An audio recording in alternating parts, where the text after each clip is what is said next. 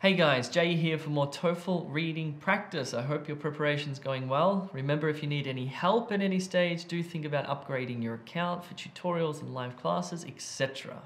Right, in this lesson we're going to look at reading skill number 9, which is called Simplify Information. What I'm going to do in this lesson is help you to understand the question type and help you to learn how to answer it accurately, because that's what it's all about. In order to do that, I'm going to describe the task to you. I'm going to teach you a method and then give you the opportunity to practice for yourself. First of all, task description. Well, what you must do in this task is choose the sentence that expresses the same meaning as the highlighted sentence. I'll show you in a second. In other words, it must say the same thing but in a different way. What do I mean by that? Well, here we go. The first thing you'll notice about this question type is that the sentence here is in bold text. It says, Earth is a target in a cosmic shooting gallery, subject of random violent events that were unsuspected a few decades ago. The question says this: which of the sentences below best summarizes the highlighted section of the passage? In other words, does this sentence say the same thing as this sentence? Does it say the same thing as this sentence? Does it say the same thing as this sentence? Or does this sentence say the same thing as that sentence there? Right.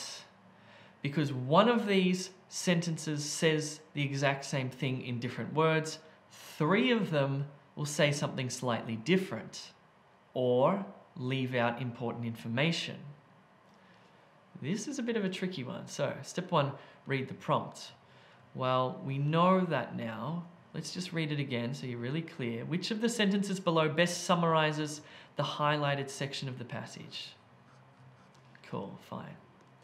Now, step 2, read the highlighted sentence in the passage and think about the meaning it expresses.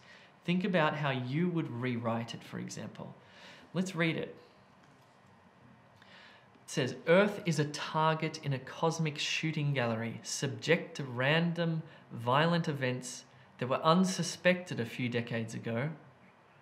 Earth is a target in a cosmic shooting gallery, subject to random, violent events that were unsuspected a few decades ago. What does that mean? What does that mean, and how would you rewrite this if you were to rewrite it? I would say something like, okay, so Earth is bombarded by lots of meteors, and people didn't realize this until like 10, 20 years ago, something like that. Okay, that's my summary of it. Step 3, read the answer options and eliminate those that don't say the same thing. Okay, fine, so let's have a look. Till recently, nobody realized that Earth is exposed to unpredictable violent impacts from space. Not bad. In the last few decades, the risk of random violent impacts from space has increased. Didn't say anything about increasing. Since most violent events on Earth occur randomly, nobody can predict when or where they will happen. No, definitely not. A few decades ago, Earth became the target of random violent events originating in outer space.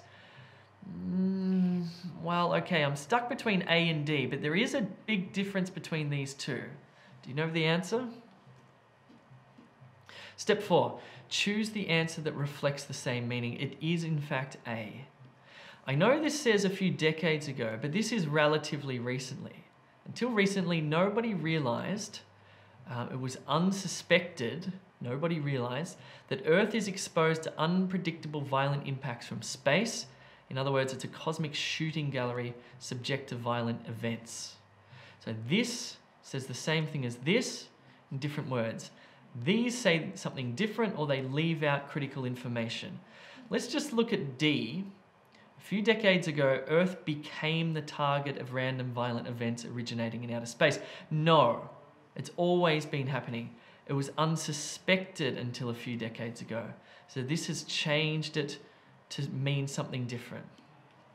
Right, I want you to do some practice because this is pretty tricky. And this sentence that you have to read is kind of big.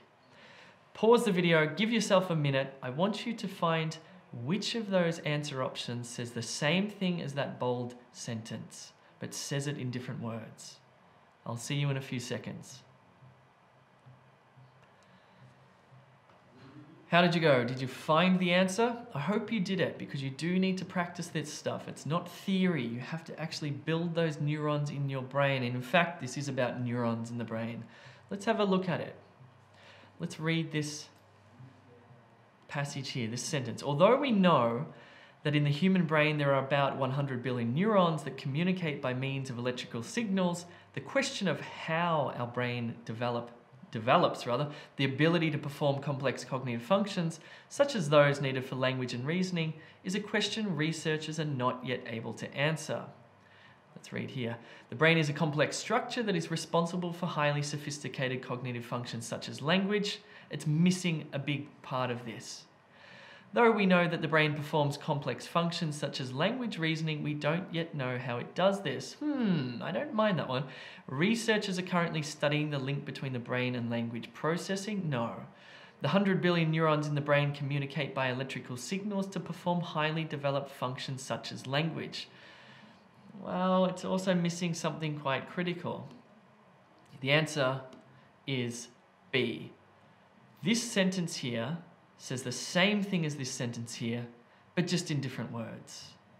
Cool. How did you go? Listen, if you need help for TOEFL success, check out e2language.com. Live classes, tutorials, feedback on your speaking and writing, and loads of practice questions so you can walk in on test day, be confident, and get the score that you need. I'll see you soon.